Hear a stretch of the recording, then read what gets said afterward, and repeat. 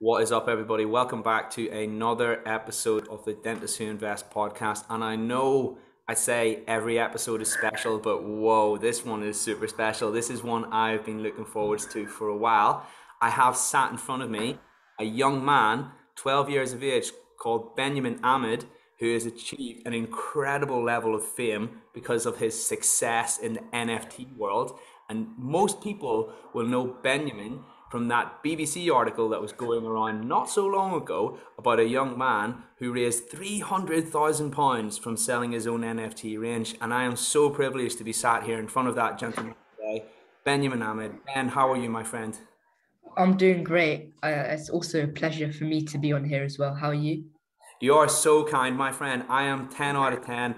Since I started doing this podcast, I'm now 11 out of 10. Like I said, I've been looking forward to it a lot. So, Ben, you're becoming a dab hand at these media appearances. You've been on Pump podcast. You've spoke at Oxford University. Those are the two big ones I know of. I'm sure there's some more big ones in there as well. Maybe you'd like to tell us a little bit more about the big ones you've been on, just so people know where to look you up and find out more about you. And also, which one of those was your favorite? Because I'm so curious what those personalities are like behind the camera.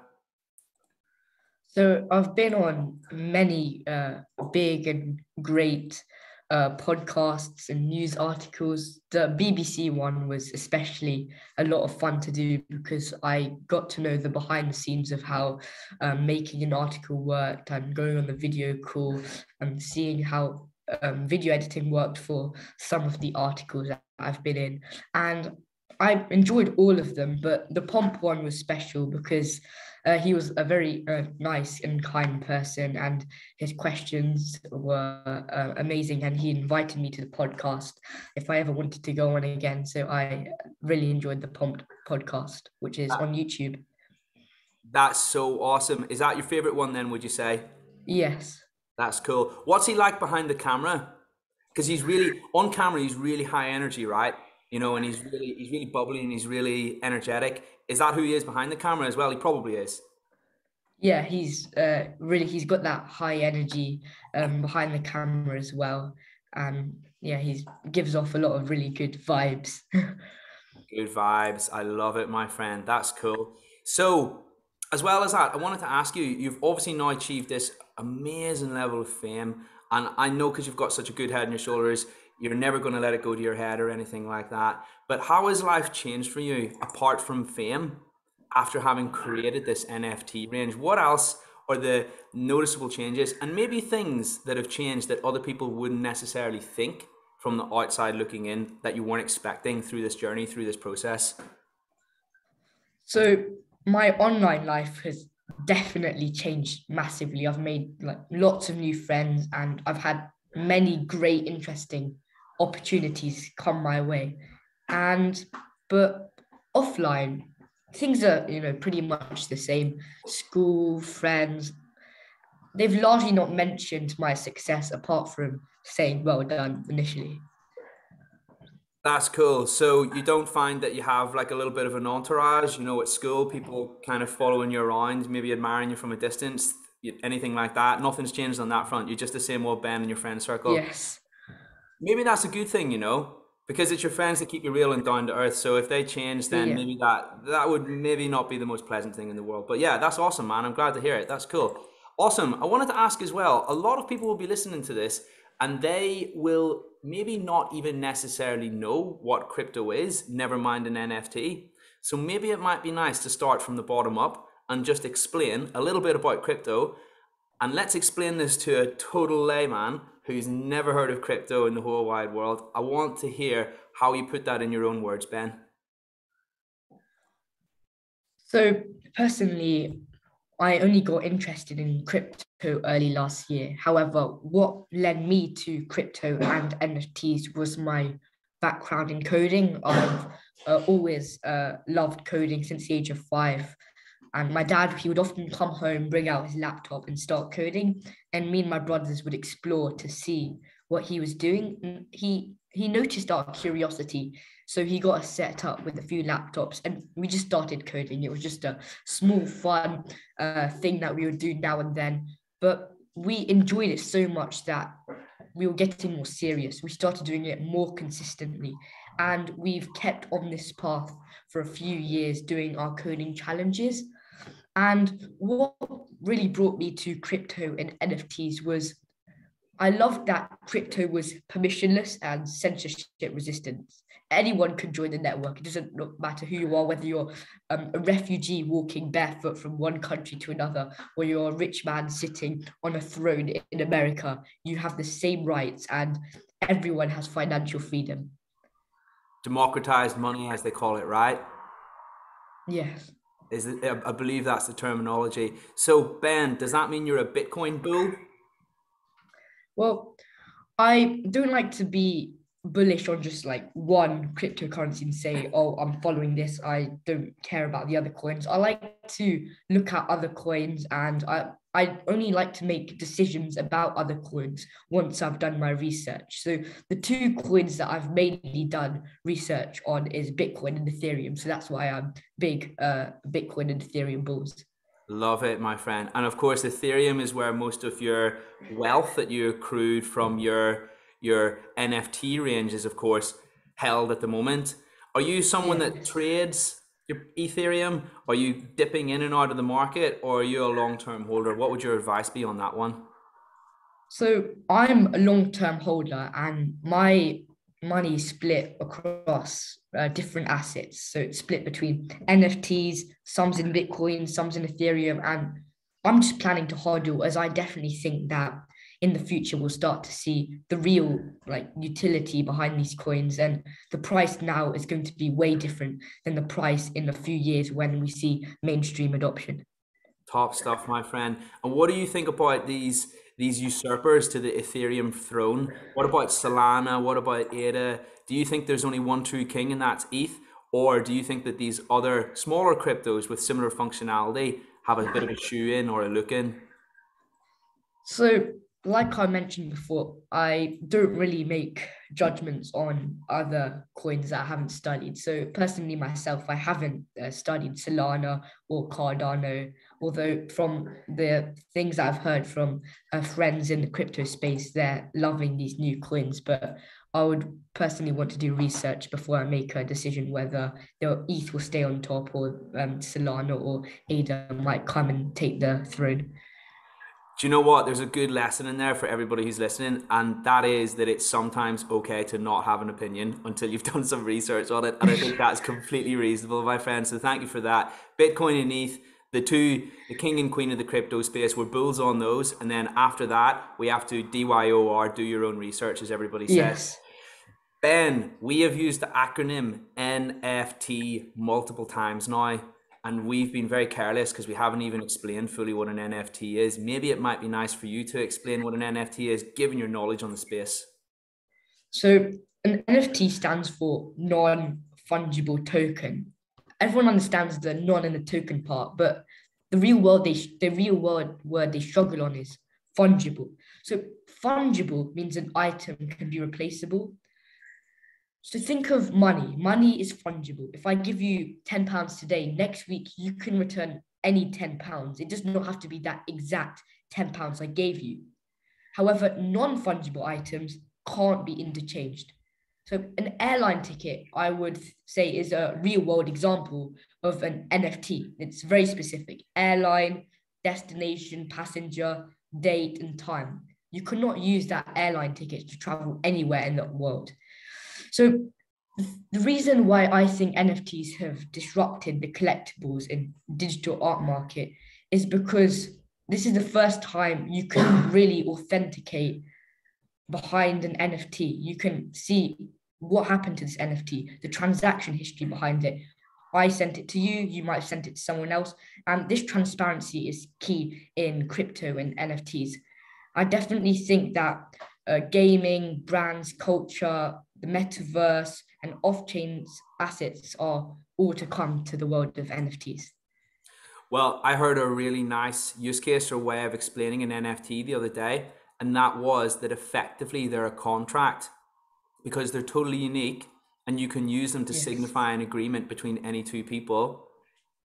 Let's say if it's a piece of art or a baseball card, there's an agreement between two people, whether conscious or unconscious, that that is a unique piece of art, and it portrays a specific individual or a piece of art, and then therefore there is a subconscious contract between those two people that is a thing, and therefore that definition of contract extends beyond what we might conventionally associate with a contract being a written piece of paper to this more broad thing, a social contract. That was the terminology that I was looking for just then, which is an interesting way of looking at it, and you've probably come across that explanation as well.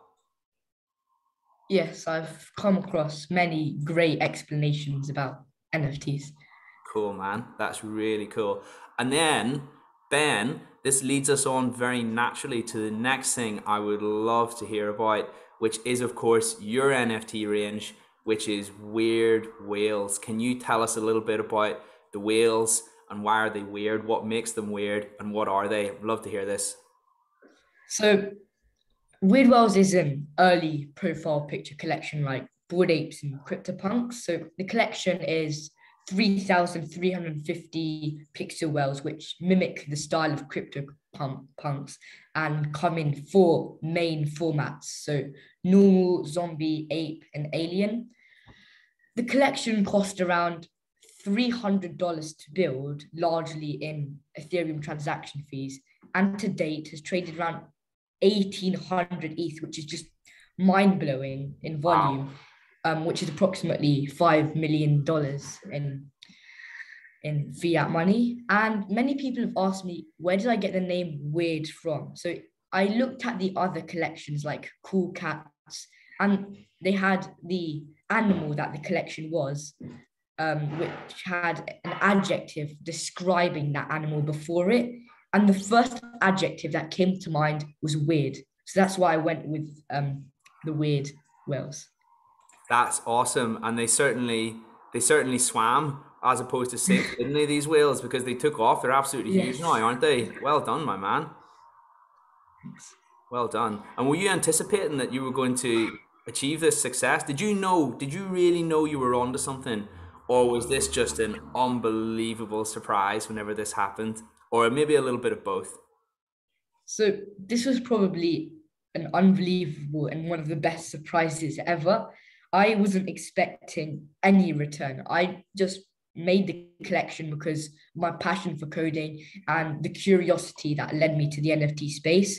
It was all just a big learning experience. I just wanted to learn about smart contracts, learn about making a dApp, and I never expected this big return. So I'm happy that people connected with my story. That is so awesome. And what do you ascribe that success to? Was there one particular thing that set Weird Whales apart from other NFT collections that caused it to set off? Or was it a multitude of things? What's your theory on that? Sometimes it's hard to pinpoint. So I often get asked about how do you make your NFT collection succeed? With Weird Whales, I didn't understand at the time, but art is always about the artist and the story behind the art. So there's a painting called The Bridge by Robert Ryman. It's just a blank white canvas, but it's sold for $20.6 million at Christie's. So it's easy to say that I could do that, but it's for the artist and his reason for painting a black canvas that attracted buyers. Crypto art is the same. You need an original idea that captures the zeitgeist. So there are two reasons why I personally think Weird Whale story succeeded. Crypto was, as I mentioned before, designed to be permissionless. Anyone can join and transact. Unlike the legacy financial system, there is no KYC or know your customer. And historically, crypto has been dominated by trading coins or fundraising for tech projects. But both areas are too difficult for young people like me to enter. And digital art seemed like the perfect entry point for me to get my feet dipped into the space. And I just happened to be the first. And that's why people connected with my story. It also validated the idea that crypto is truly permissionless. And that was what made my project Weird Whales historic. What I like to think is, can you imagine if I tried to do this outside crypto? I need to set up a bank account, incorporate a company, register for tax, join a centralized platform with age restrictions and so on. However, in the crypto land, I just need a wallet with some Ether and I'm ready to test my product. So the second reason was my background. I was learning to code and part of various online coding communities, and the NFT space is dominated by coders and architects and builders. Some coders told me that they just bought my collection because they were happy to support and help my coding journey. So story, background are definitely important, just like traditional art. However, in crypto, we have another dimension that we can add: utility. Am I going to be able to use this NFT in gaming or another application? Many collections have released a roadmap with their NFTs, stating that once we sold out, we'll work to make a game or make an animated series. And I think this is definitely an aspect that attracts buyers. And this is a cool art that is unique to crypto. There's no other space that I've seen with this level of utility that you can add. And that's what I think is the key differentiator between the traditional art world and NFTs. Love it. And you know what? I can tell you feel so strongly about it because you speak with such energy, and that is really, I can tell that you're really into it and you really believe in it, and that's awesome to witness, my friend. Question about weird whales. You talked about functionality, and we've talked about weird whales. Have you incorporated some sort of functionality into your weird whales project? So at the time, I just launched Weird Wells, as I mentioned before. It was just a learning experience. I never expected any return or for it to go viral, and I've kept it as a historical artifact, as it's like an early example of the NFT boom. However, currently I'm working with some people and some devs to try and add utility to the collection. I see. And you're very tight-lipped on that at the moment, are you? Is that not something Yes. that, oh, I see. Okay, fair enough. Yeah, fair enough. You're being coy intentionally on there and intentionally on that one. And you know what? I won't pry. That is completely fine, my friend. So NFTs, you believe in them really strongly. How Yeah. do you think that they will be integrated into society? And over what time frame do you see this happening? Is this like a next year thing, a 20-year thing, a 10-year thing? Or feel free to say it's hard to put your finger on. Just a question, just a thought, just curious. So when I look at NFTs, I see three main groups. So the first one is high-end arts that people are willing to pay loads for. For example, CryptoPunks and art blocks. These NFTs just serve as artwork that outlines the crypto renaissance. And the second group I see are brands that will like accumulate billions of dollars all distributed back to the NFT holders. So think of like Bored Apes and Cool Cats. These NFT collections will move into gaming, merch, TV series, and this is a main group. However, the last group that I see is utility. These are NFTs that are really cheap but have lots of utility. So think about NFTs that will serve as skins or weapons that you can use in games. And I think in this last group is where like billions is lies and billions will be put into businesses for funding. And another reason that I think NFTs and crypto have started to boom recently is because of the convergence of technologies. So we've got AI and machine learning, robotics and Internet of Things, virtual and augmented reality. And all of these are underpinned by crypto as the main payment rails.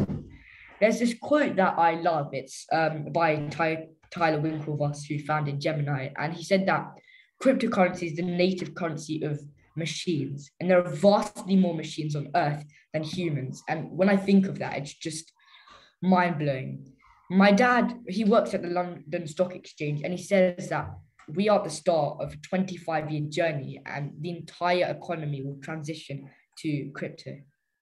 You know what? I've never actually heard anybody put it in those words before. That crypto is the currency of machines, and of course, we already are outnumbered by machines, and that trend is going to continue in all likelihood, given in how technology. You've heard about, oh, what is that terminology? Well, technology exponentially grows faster. The rate of technology acquisition and development grows faster. I think it's called Moore's law, and that also transfers through to how many machines we have in society as well. Because the Yes. quicker and smaller you can make those computers, and then they make more computers on top of it, the whole thing becomes exponential. Whereas humans, we're kind of linearly increasing in population, maybe even leveling off a little bit. So that is an interesting thought, and I've never thought about that before. Crypto obviously still has its fair share of naysayers, as we all know.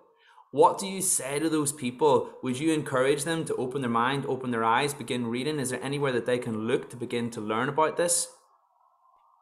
So, what billionaires and great thinkers like Elon Musk say is that they believe in first principle thinking, where you go down to the basics of what you know is 100% true, and then you do your own judgment on something. So, many people who are against crypto and NFTs, they haven't done their own research. They're just basing what they believe on what other people have said. And I think they should definitely be open minded, but it's the same with every revolution. So when the internet came out, we've got people saying we've got radio, we've got TV. What's the point of the internet? But they didn't realize that internet will consume both TV and radio and become probably the most influential and important things of society today. So I definitely think there will always be some skeptics at the start of a whole shift that will happen in the world. 100%. And you know what? Even if you're not fully a believer, what's the harm in getting some exposure, maybe even owning a tiny bit of Bitcoin, not too much money, just a little bit. And Yes. then what that means is at least you've got some skin in the game, right? And here's the Yeah. thing, if it goes to zero tomorrow or it goes to 1 million, we only know that that's happened when that's happened, if you're with me. Yeah. And when it hits a Yeah. million, it's already too late. At that point, it's already done. It's already achieved most of its upside. So for me, my greatest thing is to say to these people or people who maybe think along those lines, number one, open your mind and read and learn. And if you still don't agree with it at that point, fair enough. And then number two, even if you're unsure, dabble a little bit, and then at least that way you've got some exposure to it, right? And then maybe Yes. even you can find out later. But it's always going to be horses for courses, isn't it, my friend? Because Yeah. no one, not everybody's going to be involved. Not everybody's going to think it's cool. Not everybody's going to invest in every single asset, and that's totally fine. But I still think we've got some way to go on that one, and there definitely are a few people out there listening today that, from your words and hopefully my words as well, Ben, their crypto journey will be being ignited. And I Yes. just think as well, with the energy, that how passionately you speak about it as well, that will come across to people too, and that will cause them to think, why is this so interesting? Why do people think so strongly about this? Maybe I should do my own research. But anyway, that was just my little opinion soliloquy on the matter. Next thing, Ben, I'd love to know what's on the horizon for yourself, because you've achieved so much at the age of 12. Do we stop here? Do we kick back? Do we take it easy? Or is there the next thing for you, Ben? What's the next thing and what does it look like? Where do you expect that all this success might take you? So many people have said to me that because of my success, there's no need to go to school. However, I disagree with them, as this success has powered me more to carry on with my studies, carry on doing my coding. And if I keep doing this, it's like a sign that something definitely bigger will prevail in the future.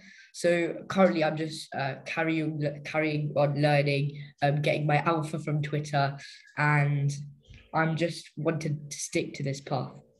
I love it. So you've really got your head screwed on. Ben, it's been so awesome to listen to you today. Thank you so much for your time. I have one final question.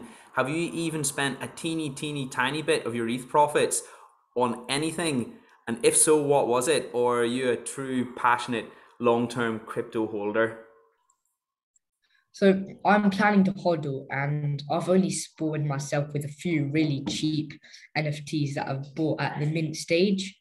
However, I'm just planning to keep it all in investment, whether that's ETH or BTC or NFTs or any other investment. And I'm just planning to hodl, which is crypto speak for not selling. And I don't need the money, so there's no reason to take it out into the real world. But one day, if I do set up my own business, it will definitely be a great way to fund it. I love it. Are you looking forward to Ethereum 2.0 for that dynamic to come into Yes, existence? And then therefore the theory is that ETH becomes deflationary. And then just like what you were saying, that's when the long-term hodlers really get paid off. Do you think that that's going to yes. happen? Yeah, I'm definitely looking forward to ETH 2.0 because then people realize that this is not just something that's speculative. When you've got staking, this is actually something where you can earn money just from holding. So ETH 2.0 will definitely attract a lot of big names and a lot of people into a crypto and ETH. So I'm definitely looking forward to that update next year or this year.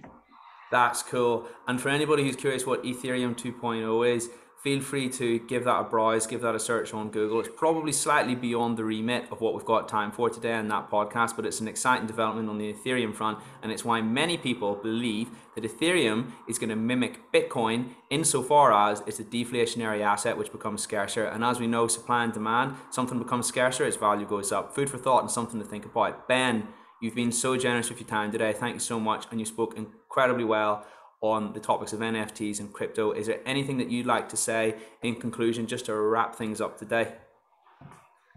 Well, I would just like to say thank you for having me, and I want to end on a key point. So many people have asked me about, oh, I want to get into NFTs, I want to get into crypto, but I always say do something that you like, whether that's cooking or dancing. It doesn't necessarily have to be programming. Just do it to the best of your ability and work on a skill that makes you happy, and it's something that you could come home and do it to give you happiness. Love it, my man. Ben, thank you so much for your time today. We're going to draw a line under proceedings just there. Thank you for coming on the Dentist Who Invest podcast, and I look forwards to us releasing this podcast and also future content that we'll be able to create. Thank you so much for your time, my friend. We shall catch up very soon. Thank you.